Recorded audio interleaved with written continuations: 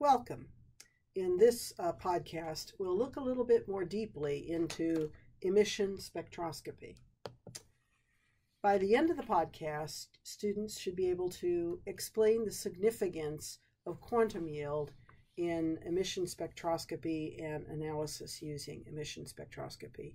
Draw a basic block diagram for an emission spectrometer and explain how the instrument works, and identify fluorophores and predict their relative emission wavelengths. If you recall, emission spectroscopy is the general term that we use to describe those types of spectroscopy in which we probe the light emitted by an excited chemical compound. In our earlier podcast, we talked about two specific types of emission, specifically fluorescence and phosphorescence. And it was the spin allowedness of the LUMO-HOMO transition is what formally distinguishes these two types of emission. Fluorescence is the spin allowed process, and it is characterized by very short-lived emission. Recall we discussed emission lifetime, and the fluorescence lifetime refers to the average time the molecule stays in the excited state before emitting the photon. The lifetime for fluorescence is relatively short, on the order of nano to picoseconds. Phosphorescence, on the other hand, is the spin-forbidden process, and often we're dealing with an excited state triplet returning to a ground state singlet. Phosphorescence lifetimes are comparatively longer than those for fluorescence. The energetics of fluorescence and phosphorescence and several other radiative and non-radiative processes can be visualized using a Jablonski diagram, an energetic diagram such as the one shown on this slide.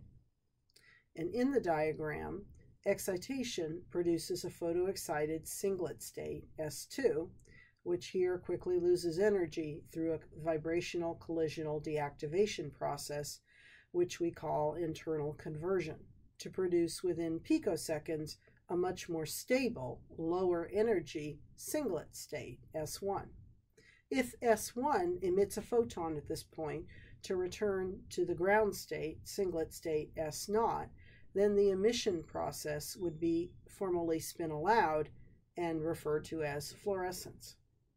S1, however, might undergo a change in spin to produce through a slower non-radiative process we refer to as intersystem crossing, or ISC, to produce a triplet state, T1, as shown on the slide. And if T1 emits a photon at this point, returning to the ground state, S0, then that emissive process is formally spin forbidden and referred to as phosphorescence.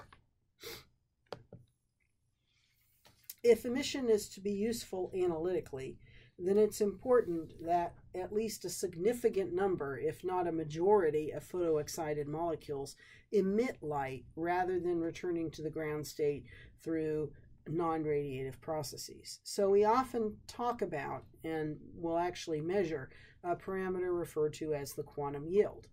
And the quantum yield is simply the ratio of the number of photons emitted divided by the number of photons absorbed. And on this slide, the number of photons absorbed corresponds to the difference between the number of photons incident on the sample and the number of photons transmitted. It's important to note that emission is isotropic, and I don't think this is a point I mentioned before. And that means that all the photons of light that are emitted will travel in all different directions. And this has consequences, but also benefit that we can take advantage of in terms of the ultimate instrumental design. So the question you should be asking at this point is, how does analyte concentration relate to emission signal intensity? Is there a relationship that's analogous to the Beer-Lampert law that governs emission? And so what we're going to do on the next two slides is basically derive a relationship to show us how emission signal intensity relates to sample concentration. And since it's a relatively straightforward process, we're actually going to go through the derivation together.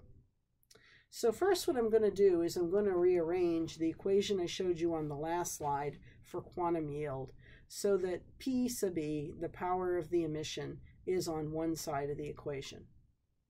Next, what I want to do is express the power in terms of P naught, the incident power, using Beer's law.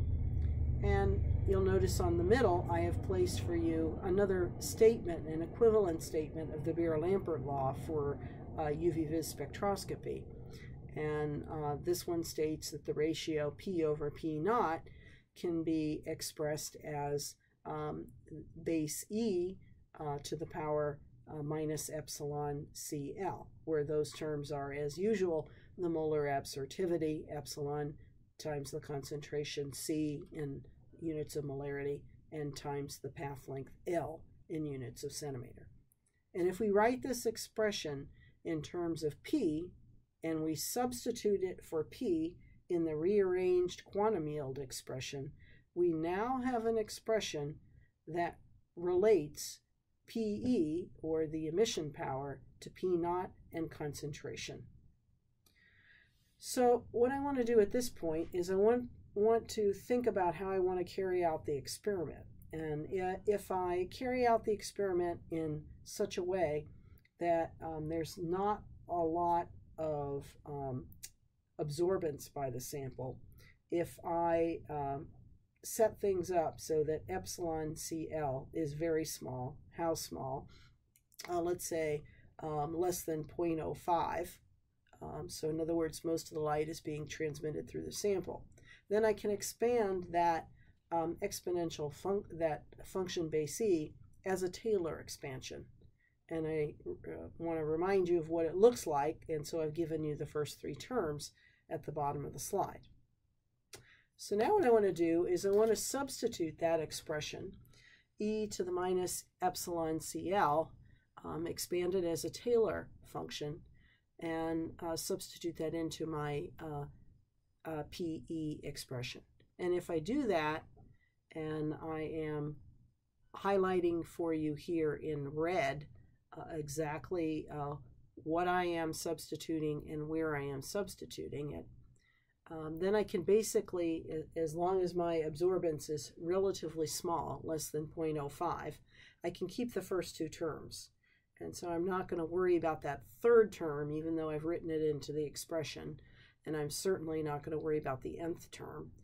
And then if I look at it very carefully and I expand it, I can cancel out a few terms. And what I'm left with is the expression shown at the third bullet point in red. P sub E equals the quantum yield for emission times the incident power times the product of epsilon Cl. And so the bottom line here is that the emission intensity is proportional to concentration as long as I don't have the sample absorbing a lot of the light. And so you're going to have to think about how are we going to do the experiment so we can get a significant signal P sub E, or signal in terms of emitted light.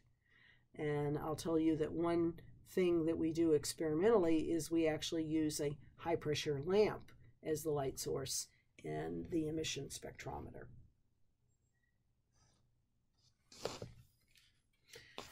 So now I want you to think about with me for a second, what would be the consequence of having a high sample concentration?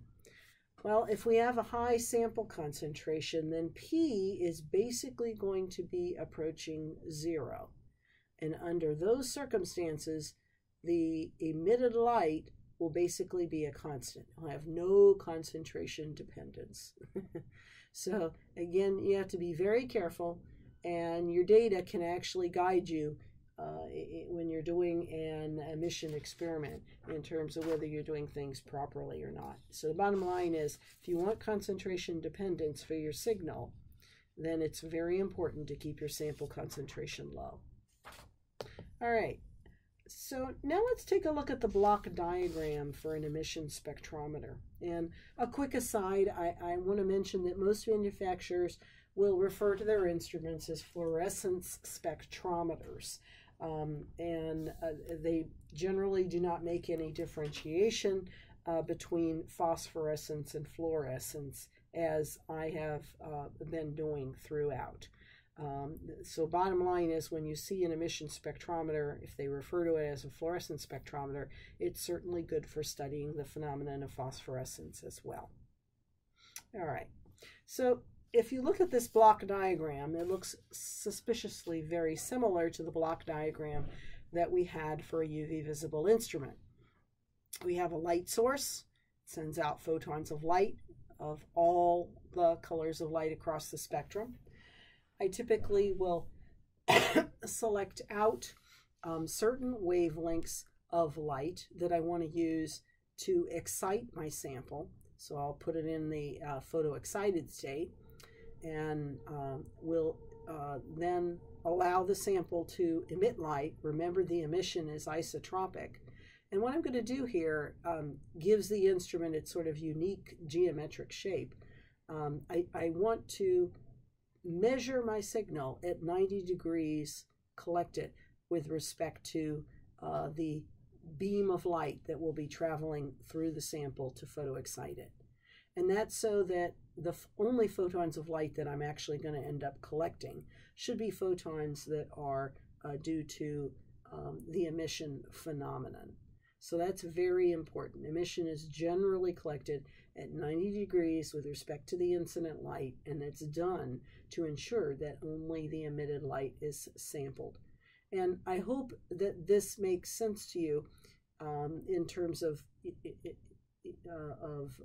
the equation that we just derived. I also am going to suggest at this point, you should understand, therefore, that there's also going to be consequences for that little sample cuvette that you're looking at there. In emission spectroscopy, we typically use cuvettes for which all four sides are optically transparent, not just the two parallel sides as in UV vis. Fluorescence cuvettes, emission cuvettes, tend to be a tad more expensive, and folks who have emission spectrometers tend to be a tad more fussy about students using high quality quartz cuvettes with four optically transparent sides. All right, so we photoexcite our sample, we collect the emitted light, and then we use a monochromator in order to see how many photons of the different colors of light are being emitted by the compound. And we use a photomultiplier in order to collect that information and turn it into an electrical signal. So that's the basic block diagram for a emission or fluorescence instrument. Now, it actually turns out there are three commonly used geometries, and so I did want to acknowledge this. The 90 degree is the one that I just gotten through speaking about. Generally, you have to have a sample that is not strongly absorbing, or one that you've diluted so the absorbance is low, and your solutions need to be very clear, not have any floating or light scattering particles in them that will contribute to stray, spurious signals. There is another geometry that you may see used in an emission instrument, and that is a frontal 37 degree geometry. This allows users to study concentrated or optically opaque solutions, as most of the light basically reflects off of the surface. And lastly, I want to acknowledge it is possible to perform emission experiments in a transmission mode. However, this is seldom used. It requires great care in terms of setting up the experiment properly. The samples must be optically transparent, and again, the analyte concentrations must be kept very, very low. So now let's take a look at the absorption spectrum, which is often referred to as the excitation spectrum when you're performing emission spectroscopy, and the emission spectrum that is produced. And if you'll recall, emission always occurs at longer wavelengths, and you will typically obtain the strongest emission signal if you excite your sample at lambda max for absorbance. So generally the first step in doing an emission analysis is to actually record the UV visible spectrum and determine what the best excitation wavelength is to use. And once you've determined that, then you set that number in the emission instrument and record the spectrum for your sample. So now let's talk for a few minutes about the chromophores that emit light. We call those chromophores that emit fluorescence fluorophores. And generally they are pi star chromophores that tend to be strongly emissive. There are some metal to ligand charge transfer complexes that also emit light, and we'll take a look at one of these a little bit later. Fused ring systems with several rings coupled together tend to work really well, and so I've given you a number of different structures. They can be substituted aromatics. You have furan. You can use nitrogen substituted aromatic systems, sulfur substituted aromatic systems, and the like. You make the pi star system bigger as the size extends, then the pi star transition moves to longer wavelengths, and concomitantly the emission wavelength will also shift to longer wavelengths. Geometry can play a role in this conjugation effect, and it does. And linear systems tend to be shifted to longer wavelengths compared to nonlinear systems. And so I've given you the structure of anthracene, which emits at 400 nanometers, and you can compare that to phenanthrene, which is nonlinear, and it emits at 365 nanometers.